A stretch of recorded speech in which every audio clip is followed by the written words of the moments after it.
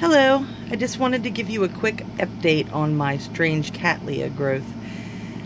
I realized that there was something strange going on at the base of that growth, and it was turning really dark. Where there wasn't a sheath there before, it seemed like one had just kind of suddenly appeared out of nowhere.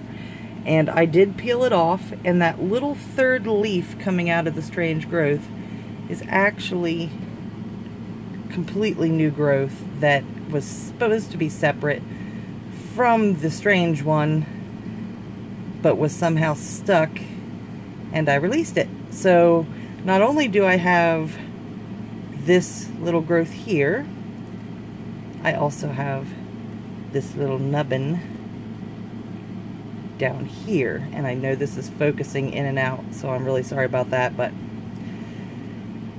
yeah, so now I know why it was growing so strangely. And that growth is actually a lot bigger than I thought it was going to be. It's actually grown probably a quarter of an inch over the last day or so since I released it from that sheath. So I think this one's going to be all right. Talk to you later. Bye.